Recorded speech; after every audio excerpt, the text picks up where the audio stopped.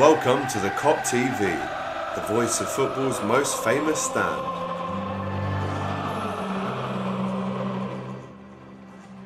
Hello and welcome back to the Kop TV. It's myself, AGT, and the man, the myth, the legend. Well, he's not a myth. You are a legend, though. And he's sitting next to me. It's Doyle. Oh, sorry, mate. Yeah, that was embarrassing. Oh, well.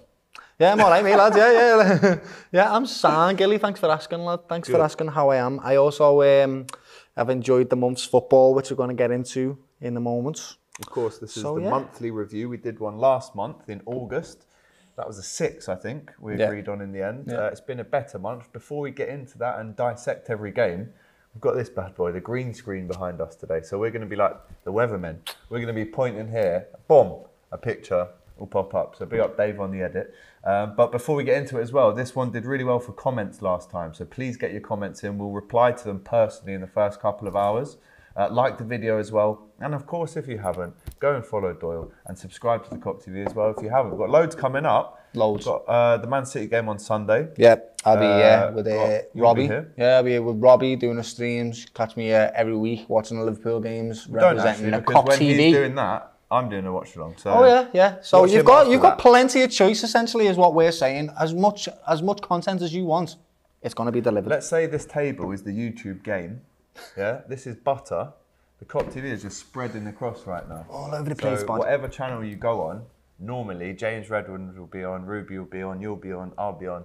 We're repping, aren't we? You will see our faces dotted about. If you like it or not. So get used to it. Love it. Right, let's get into this then. The first game, bang! Leeds 0, Liverpool 3. This was the 12th of September.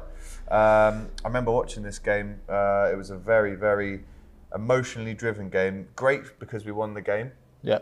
But of course, this is the Harvey Elliott game, isn't it? Yeah. And it was the first game of the month. I'll read all the scores out and then we'll get into them. Actually, we'll do it game by game. Yeah, game by game. So Leeds 0, Liverpool 3.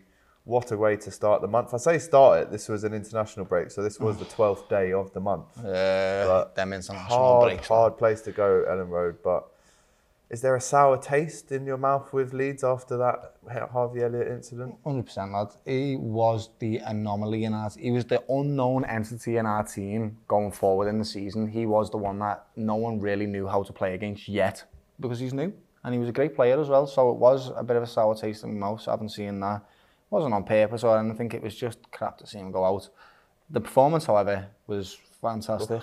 I mean, should have won more that game. I don't know, like, no disrespect to Leeds fans or anything, but that day, the amount of space that Thiago had in our midfield in that game was ridiculous. We got to play some of our best footy just because they just let them. Just let Thiago do what he wanted, and he was pulling strings left, right and centre, lad. That was a game where it highlighted to me that Liverpool are therefore up for this. Like, we're not going to back down this season. This Chelsea, City, Man United, Liverpool too, lad. Yeah, we're here. And that game proper showed me, like, you're playing against a team like Leeds, who were a fantastic attacking side, nullified them. Didn't get nothing on. We were fantastic, lad. I feel like performance-wise, a 3-0 away win, clean sheet, you have to give that a 9. Was that our first away game? No, we played away at Norwich and won 3-0 there as well. Yeah. But we won't count that because... No, that was last month. Yeah. But yeah, a great win. Performance-wise, a 9. The injury maybe takes it down a little bit. But no, that was a great start to the month and a real statement. Obviously, we still hope Harvey Elliott gets better. Yeah. Let's jump on then. 3 days after in September, we played AC Milan.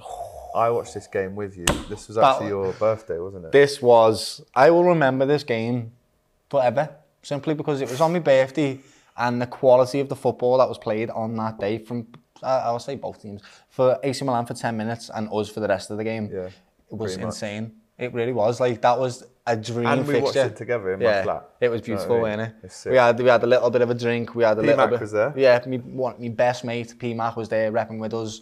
It was just one of them type of performances that was a Champions League Liverpool night. It was the cliche, they've got to fight back and come back and win. And we did it. And it was beautiful. That Hendo goal when that went in. Unreal, man. What a strike. Yeah, if you haven't seen our reactions to that goal, you can go on the Instagram or YouTube and you just see Doyle and P-Mac and me all going mad. They do well, those clips of us reacting to the goals. I mean, we were going pretty crazy there. pretty mad. And then you stayed in Liverpool. Yeah. For the next game on the 18th, there was 3 games in 6 days. Lovely.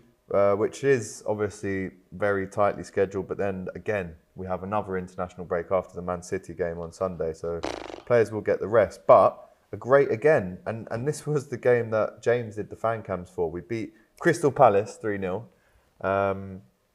Dave, hopefully you got that.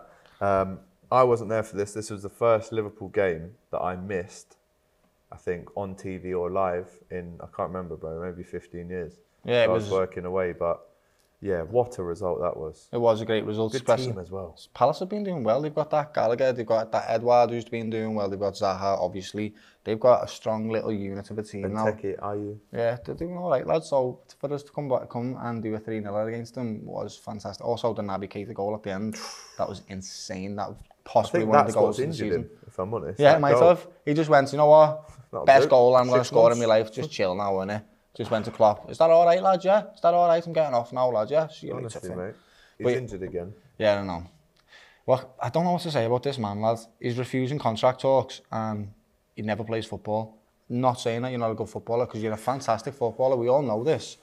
But it's just the consistency. You were saying this in the old WhatsApp group the other day, weren't you? It's how great. You can, you know, or how you could not demand more money, but basically refusing talks. Apparently, that's what it is. That's silly to me because when you can't string 4 games together, like we're not going to give you a new contract if you can't string 4 games together. Just it's out of feasibility. It's not feasible to us to pay you money to do a job that you are not going to do. It's not about ability. You're a fantastic football player. That's why you come to Liverpool FC, because you were fantastic, and you'll be able to go somewhere else based on your ability too.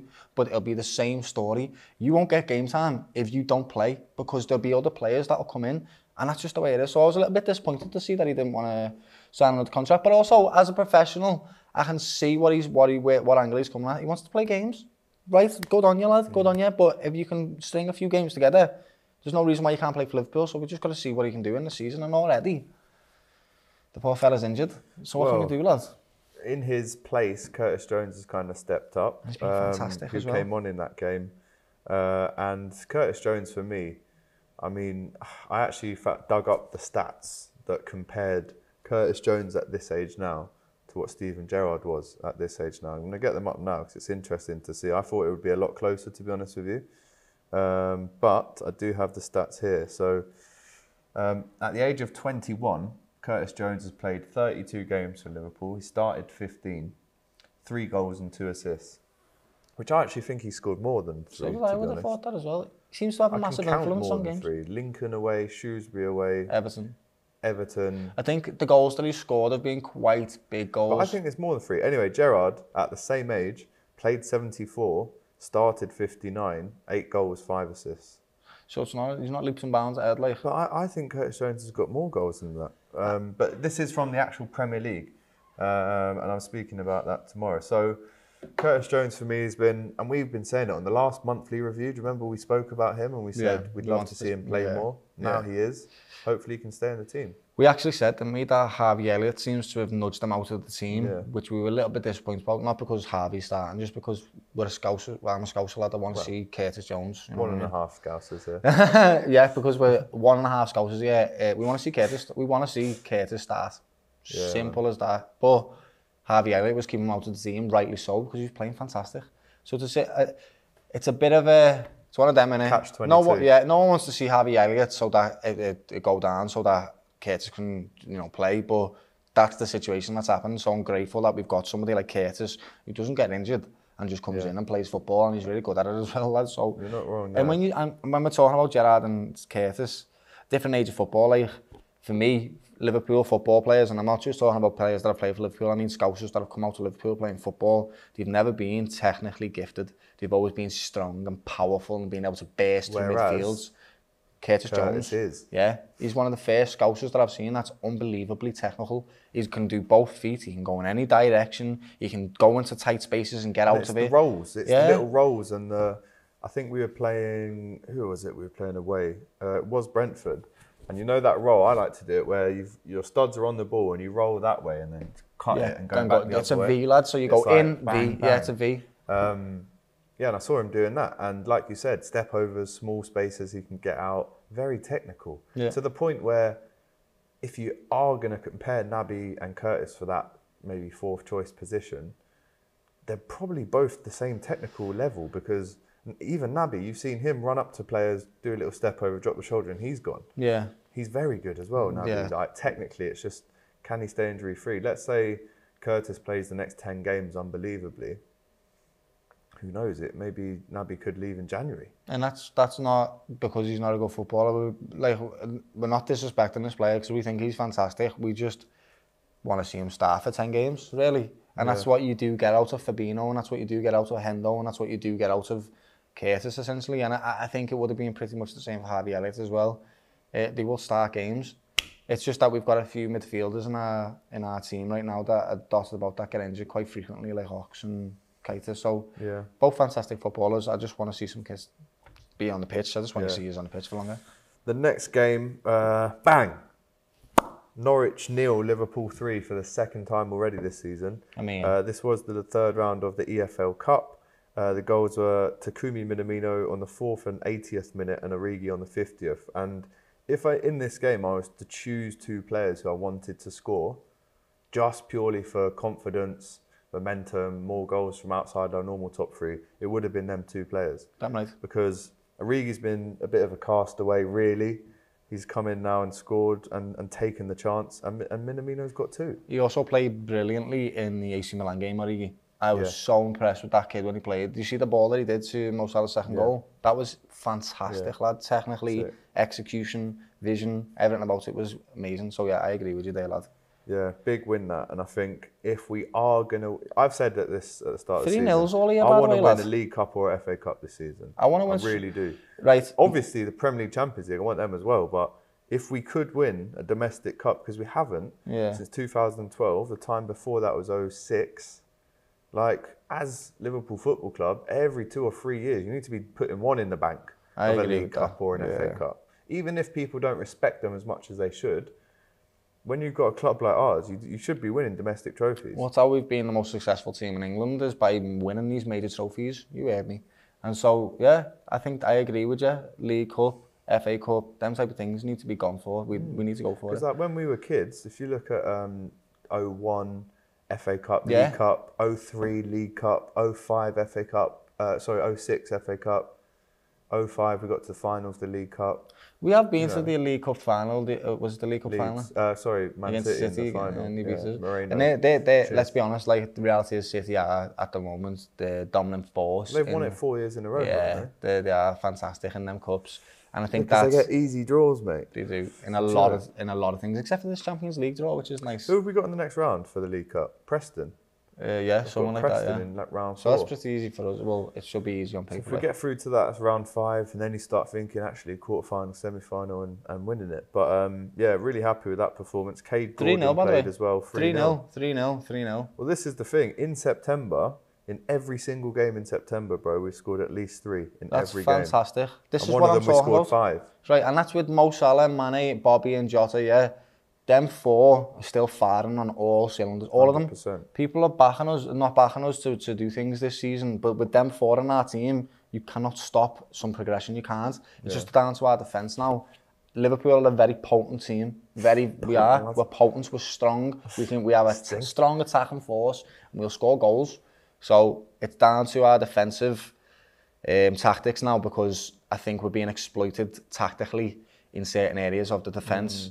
Which is costing us these goals. So if you look at the Brentford game, the overload on Trent, that was just, we'll talk about it in a second, but the overload on Trent was just ridiculous. That poor kid had to deal with 3 grown fellas all hugging him and jumping all over him, and he can't do it against 3 people, lad. What's he supposed to do? So yeah, 3 in that game. The next game last Saturday, Brentford 3, Liverpool 3. I think this is, bosh, there it is. I think this is not as bad as people think it is. Definitely not. I can't wait to see City, Chelsea, United, go there. Tottenham. I can't wait to see you go lost there already. Yeah, there you go. I can't wait to see you go to that ground and think that you're just going to steamroll over them, because you're not. They're going to be like the Sheffield of 2 years ago, where you go to their ground and you're not getting an easy win. In fact, you might not even get a win. You might get beat. because that's what type of team this is. This is a proper football team, this, and they've done things the right way to get here. And I can't wait. I can't wait to see them play. Can't wait, lad. And this will start looking better and better and better throughout the season. I bet you it will. Brentford, Ivan Toney. Hey. Yes, you saw him having a word with Jurgen Klopp after the game, or maybe it was Klopp having a word with him. But he put on his Instagram after, it's a dream to play against his boyhood club. I'm not going to lie to you, bro. We could do with someone like him. I mean, my mate is the social media manager at Peterborough. So he went from Newcastle, left there because they didn't rate him, went to Peterborough, scored mad goals, went to Brentford from Peterborough. And now, surely, next season, he'll be playing for one of the big six. I can't see him staying at Brentford for much longer. And that's not disrespectful to Brentford. It's not, but they know it's testament. Yeah, and they've done that before. On, they've done, how many players have they sold? I think I was talking about them. Ben Rama. Yeah, got money for him. Ollie Watkins. Morpay. Do you know what they're doing? Morpay. Yeah, Morpay. Like, they know what they're doing business-wise. They'll find someone else that they'll just replace him with. They know that Ivan Toney right now... They could get how much for him? 50 mil, 60 mil. You reckon? Yeah. How old is he? I think he's like 24, 25. 50 mil, 60 mil. You reckon? Lad, he's a big, strong boy. Would you pay that? Yeah. Really? Yeah. You think he's that good?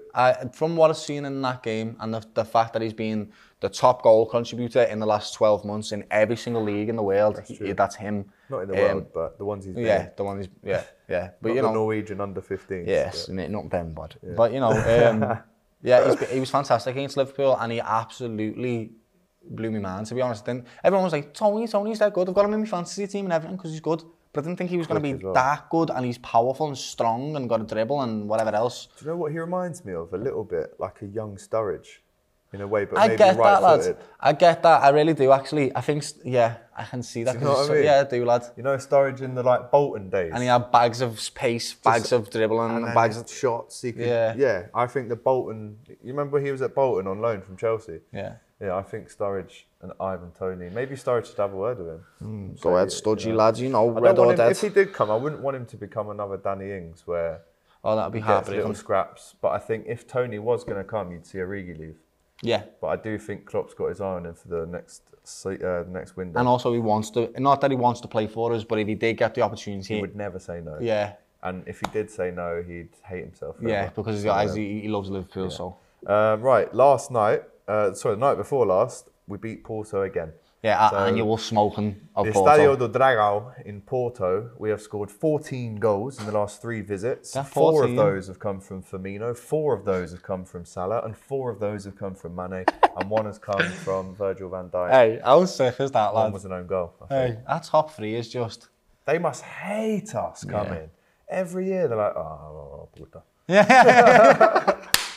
It's an annual smoking for them. It's no disrespect to them, because last season... It's like fireworks. Who did he play against last season? And he put up a proper fight against them, lad.